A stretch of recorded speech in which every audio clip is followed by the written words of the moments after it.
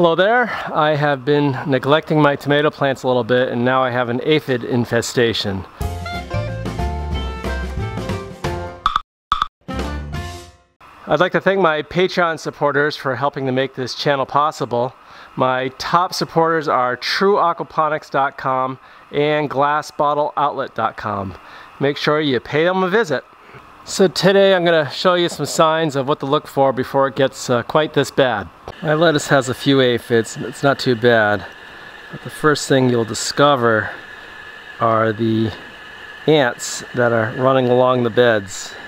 Use that as their super highway, makes it easy accessibility to get to the plants. Here's a small aphid colony on the lettuce, and down here is an ant that's taking care of his little farm. And he will protect those aphids from predators like lacewings or ladybugs to make sure that those aphids can keep producing some nectar for them. Another very obvious sign that you have aphids is what looks like sawdust on your plants, but it's actually their molting process in their old shells that are just being discarded.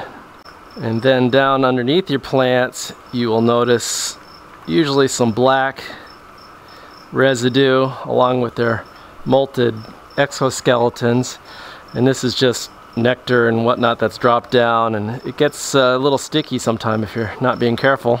And of course, after inspecting your plants for other signs, the most obvious sign is finding the aphids themselves.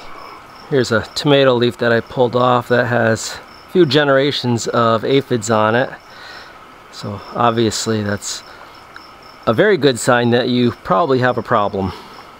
I like to rinse off the plants just to knock off some of the aphids and to clean off all those shells that are sitting in here.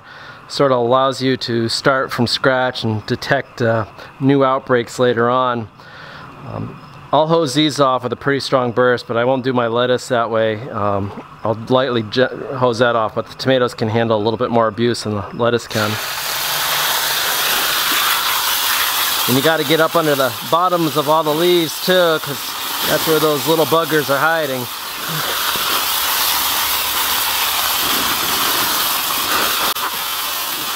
Now the water doesn't kill them, really, it more rinses them off. A lot of people think that it will crush their shells, but it doesn't. It takes a little more effort than some water hitting them. So you really just have to rinse them off, and it reduces their numbers, but it does not get rid of them altogether.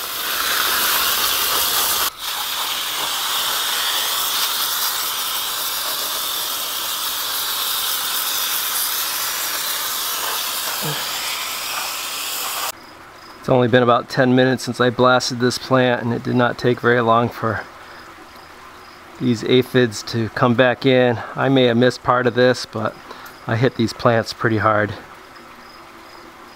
Here's a bunch of aphids that have washed off the rafts and ended up in the water. So here they all are, all still alive. I don't think there's any dead ones in here, so the water does not crush them at all. It just does rinse them off though. Takes a while for them to drown, or you just squish them. To get the ants under control, I like to make up these bait stations, so let's take a look at what's involved with that. The solution for ant killers, pretty easy. You just need about half a cup of sugar, and then 2 teaspoons of borax, just whatever you use for laundry if you have some around. It's super cheap. And then about 12 ounces of water. Of course, it has to get mixed up pretty well, so this is a pretty heavy sugar concentration, so it'll take a while for it to dissolve into the water.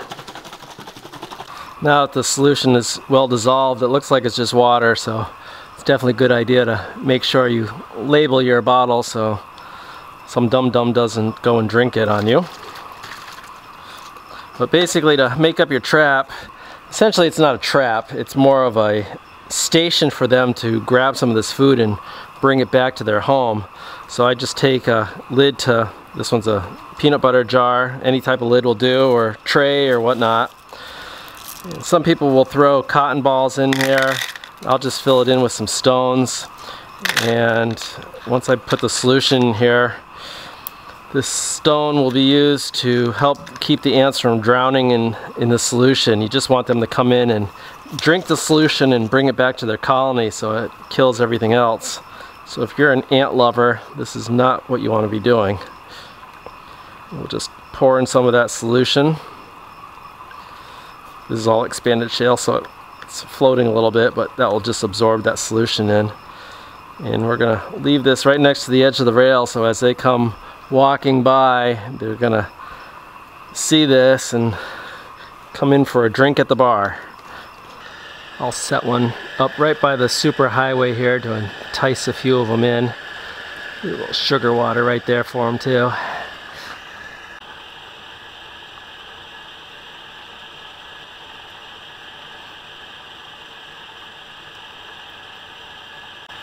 This one's already checking things out.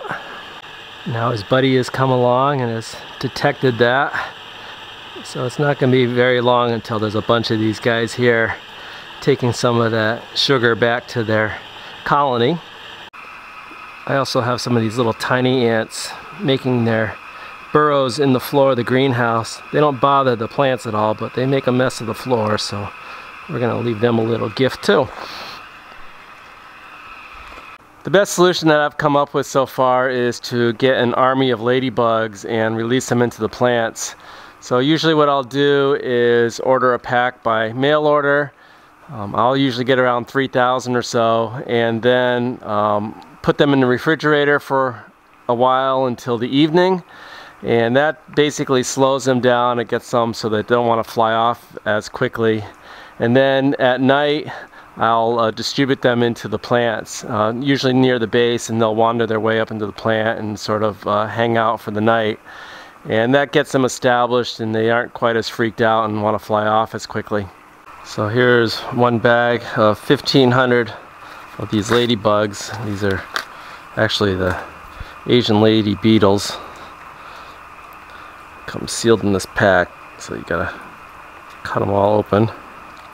See, it doesn't take very long for them to wake up, even though I had them in the fridge for a while, but they're a little bit slower than if it was 80 degrees in here. So it doesn't take much to spread these out. I just drop them around the plants, and eventually they'll climb up into the plants.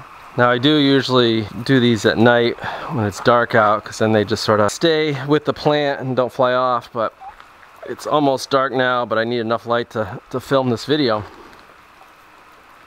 With my Dutch buckets, I'll usually drop a bunch in each bucket and they'll climb up the plants. So this was a bag of 1,500. I keep another 1,500 in the fridge for another week, and I'll do this again. I like to let them get established. They'll start breeding, laying their eggs, and then I'll introduce a second batch, and it seems to do a pretty good job as a 1-2 punch to get rid of the aphids.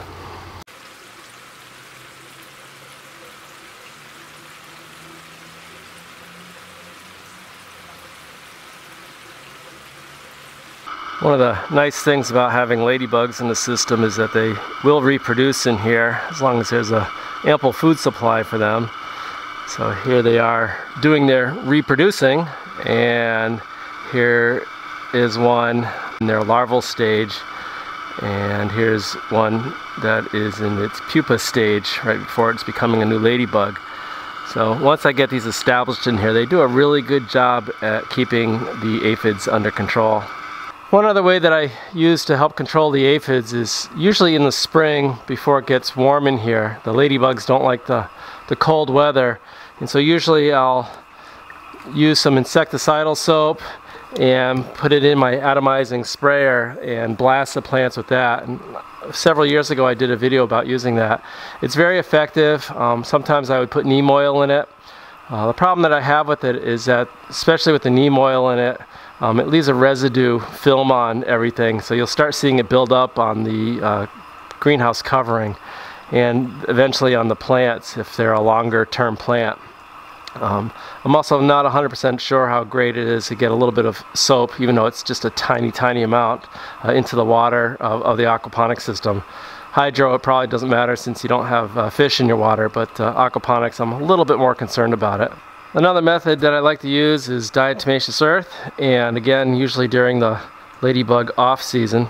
In fact, I have one right here hanging out.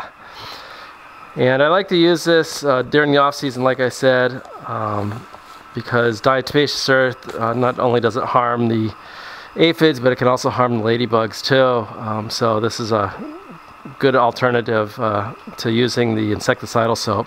And I put this in just a jar with a couple holes in it and shake it onto the plants, usually when the fan is blowing, so to try to get it up underneath the leaves. But this is just a lightweight powder, and it basically is like mini shards to the aphids, and it cuts open their shells, and they basically dehydrate to death or hemorrhage to death. So that's about all I have for today. I have in the past used lacewings too, but they're much harder to see, especially with my older eyes, so I prefer to use the ladybugs just so I know that they're around.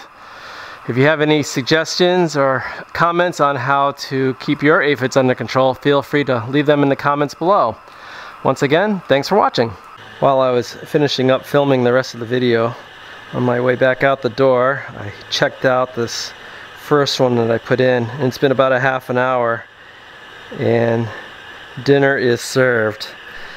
They had no problem telling all their friends to come check out this sugar and borax solution, so they're now eating that and bringing it back to their colony. It's been about 3 days and there are no more ants visiting the bait station and no evidence of any wandering along the rails.